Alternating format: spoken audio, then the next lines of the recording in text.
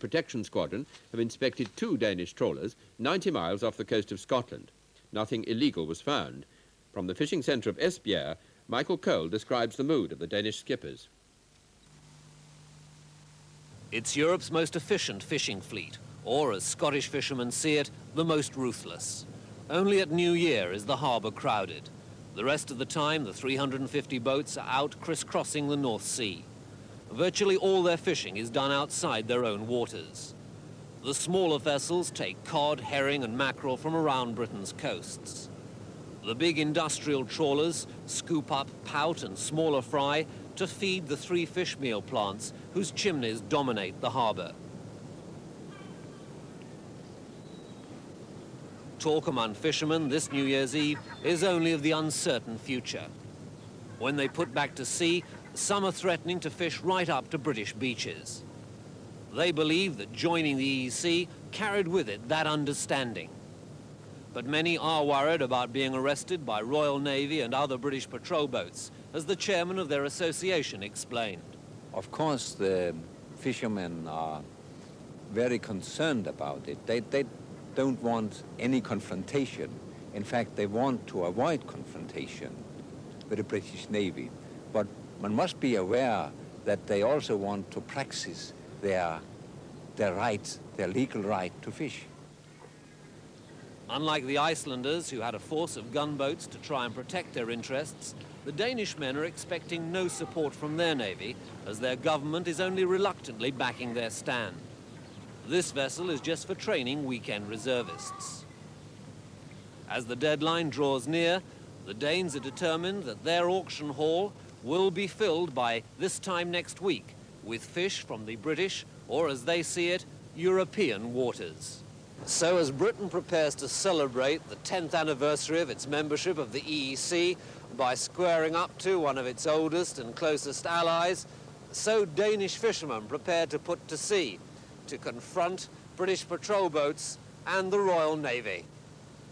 The Republic of Ireland's navy of 6 ships has been put on alert to deal with any attempt by Danish vessels to fish illegally in Irish waters. The Dublin government wants extra powers from the EEC to deal with the trawlers operating inside their territorial limits. They'll put on trial any Danish skipper caught fishing illegally after midnight. In Zimbabwe, dissidents have killed 6 people and kidnapped 2 others in 2 separate attacks. A white family and their black security guard were ambushed on the highway between Victoria Falls and Bulawayo. All 6 were shot dead, among them 2 children, aged 2 and 4. North of Bulawayo, gunmen kidnapped a white farmer in his 70s and his grandson. The kidnappers say they're supporters of the opposition leader, Joshua Nkomo.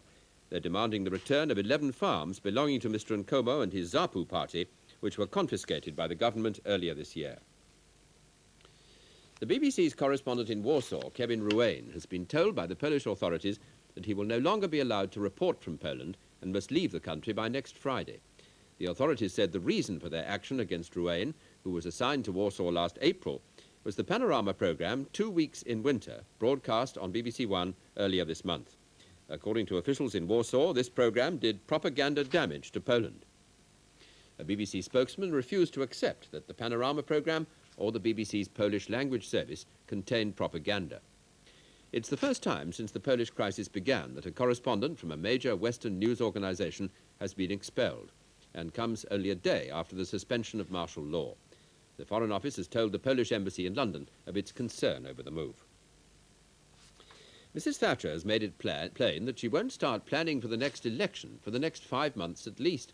During a New Year interview, she was asked if she preferred to go to the polls in the summer or the autumn. Her reply was emphatic. I'm a true disarmer. A true disarmer. That is, I want armaments reduced on both sides, and I want them... Well, the Prime Minister's also appealed to people to buy British goods to help unemployment, and, as you've heard, on nuclear disarmament, she said that few people were taken in by Labour's view that it should be only on one side. I'm a true disarmer.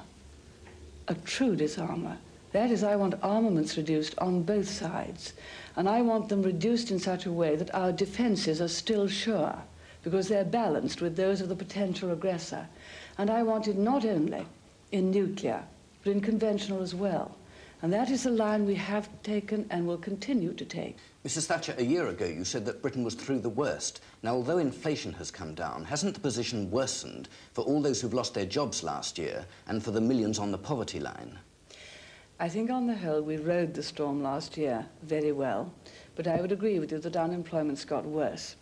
It is partly the world situation, partly that we're not getting enough share of our home market, partly that some of the new technologies are taking over. So for those who are unemployed, yes, it is very difficult indeed.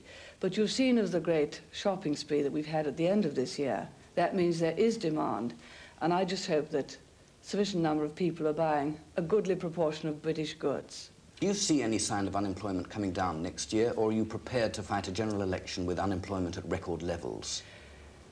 I don't think any of us can conjure up jobs out of thin air. You can only conjure up jobs by having satisfied customers. That is a long process. It's something which is afflicting us the world over. So I really haven't a great deal of choice except to create the kind of conditions in which new jobs can be created. The Prime Minister with brown curtoys. The opposition leader, Michael Foot, in his New Year message has said Labour's task for 1983 is to show the nation that it had a civilised and constructive alternative to what he called a Thatcherite cutthroat society. Mr. Foot said that more than 6 million people were living on the poverty line. For them, Thatcherism meant sheer stark poverty on a scale unknown for nearly half a century. An RAF Phantom pilot and his navigator are facing court-martial in West Germany next month after the shooting down of another RAF jet during a training exercise. The plane was hit by a heat-seeking Sidewinder missile. Flight Lieutenants Roy Lawrence and Alistair Inverarity, based at RAF Wildenrath near Düsseldorf, are denying charges of negligence. If found guilty, they could face imprisonment. They're accused of negligently causing the loss of a Jaguar jet. The plane, worth about £4 million, crashed into a field, but the pilot ejected safely.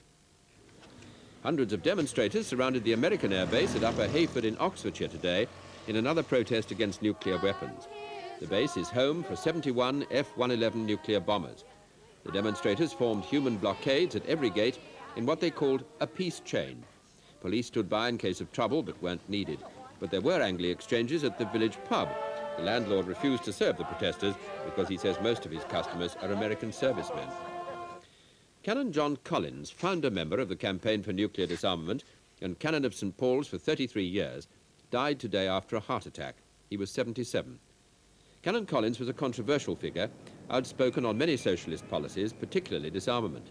He took part in the big Aldermaston marches and in 1961 was one of more than 1,000 people arrested at a demonstration in Trafalgar Square. Even after his resignation from CND, he still campaigned vigorously for socialist policies. He said the question for Christians was not whether they should become involved in politics, but how. The Minister of State for Northern Ireland said today he'd resign if there was a shoot-to-kill policy for security forces in Ulster. Lord Gowrie, who's a Catholic, said he'd already denied in Parliament that there'd been any change in security policy, but he was worried about recent incidents.